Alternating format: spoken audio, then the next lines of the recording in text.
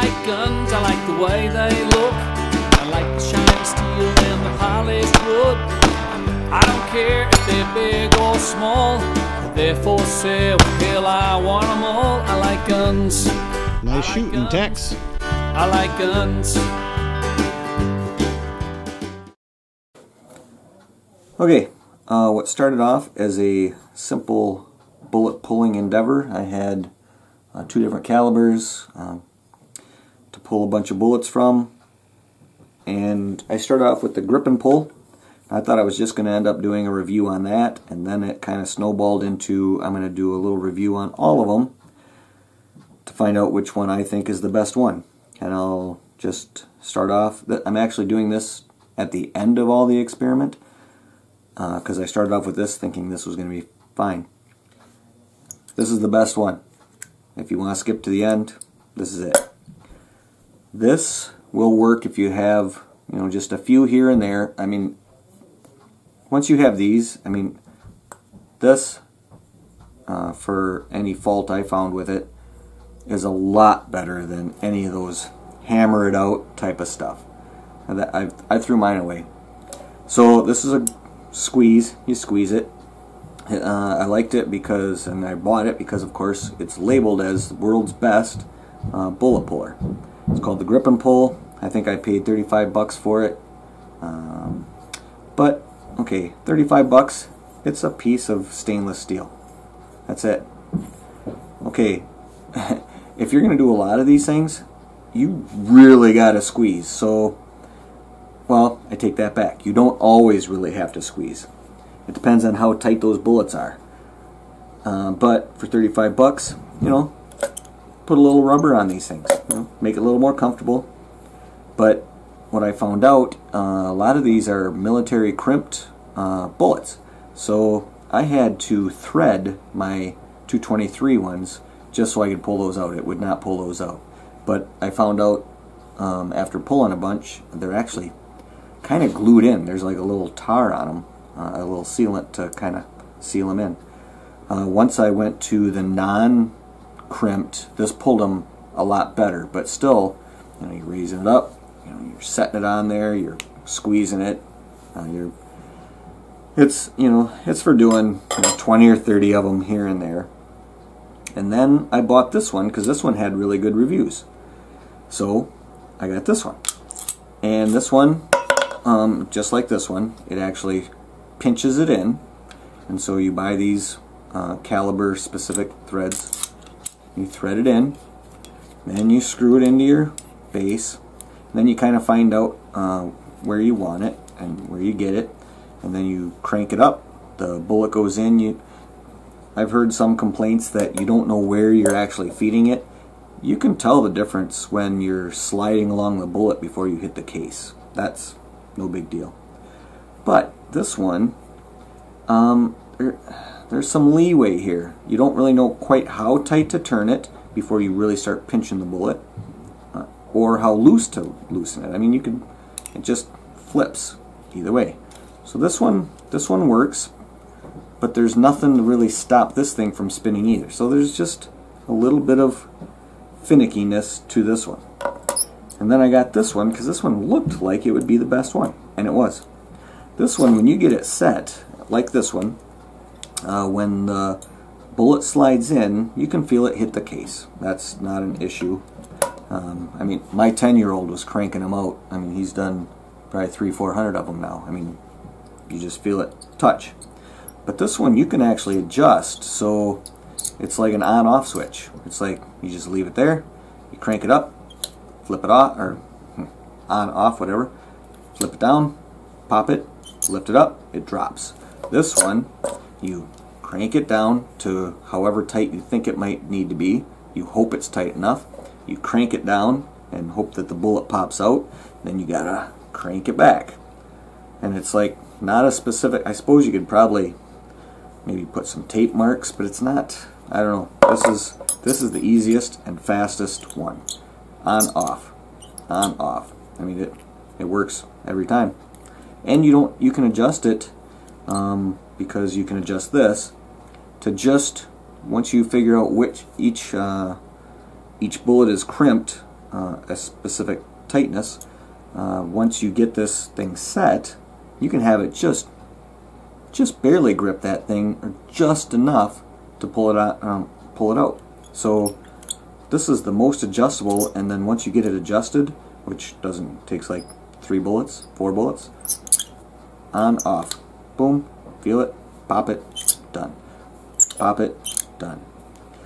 So if you're going to do a lot of them, like I have to do a lot of them, I have to do, I've probably done, well, by the time I'm done it'll be about 1,000. This is the one you get. If you have 20 to, I would just skip this one.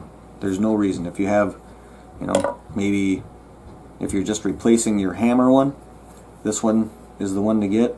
Or if you're just doing, you know, 20, 30 here and there, this one would work. But for the price, you could get this one. Yeah, it just works. And on a side note, this one works with those crimped ones that I was talking about. This one I even had to thread. This one you can get it. I had them pop in those too. So this one works, again, the best. So this one, the collet, fits inside, and it's kind of a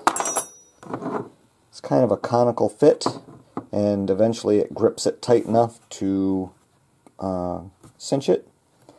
This one fits in the top side, and this part here kind of pushes down and cinches it, because this is the bottom part is a cone, so it pushes it and pinches it. And for using the grip and pull, these are not marred really at all, even after I threaded it. I mean, there are some little marks, but you could obviously use these just the way they were intended. So for our test, I lied. We're actually going to do 5, because I was going to do the prime ammunition, just because to make it fair.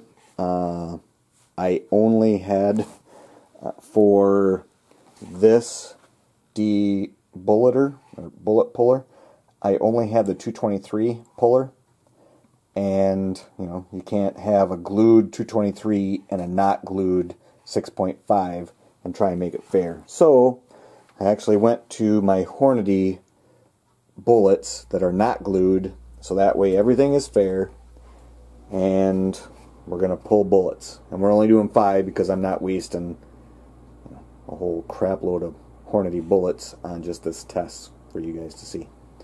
Alright, we got it set up. You ready? Yep. Alright, hang on. We're going to get a timer, and then we're going to see how long it takes to do 5 bullets, and we'll compare the 3. Are you ready? Yep. Alright, go.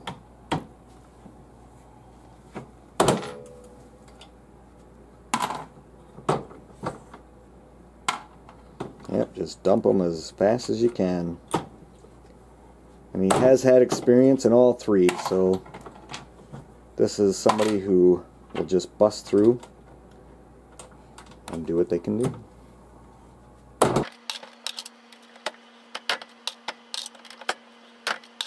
That's 5. Alright. 44.44. Alright, let's test the next one. Alright, this is the grip and pull. I did mark the 2 spots for the 2 that I used, because, you know, sometimes you're kind of looking, it's like, oh, which one is it? So I use these, and these are not glued, so it does go a lot nicer. Plus, I threaded it so it grips the bullet pretty good. Are you ready? Yep. Alright, hang on. Stopwatch.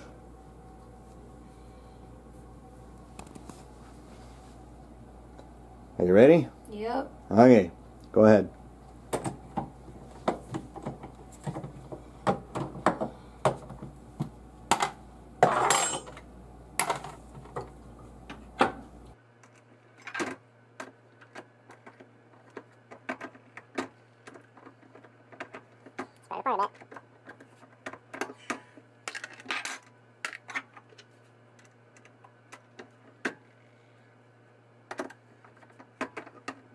a lot more than 10, isn't it?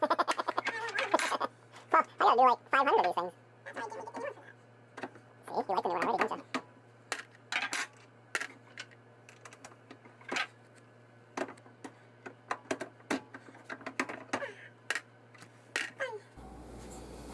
All right. That one was 119. And I will say, without those threads, he would have had to grip it pretty hard. And again, if I was going to complain about something, these things should be $10, $15. If you're going to charge $30, put some padding or something on these, or I don't know, re-engineer, because this is just stamped, or it looks stamped. All right, next one. One thing I like about this one is once you get it set, it's just a perfect crank it down, lift it up, crank it down, lift it up. Alright, we'll see how long this one takes in just a second. Alright, ready? Yep. Go.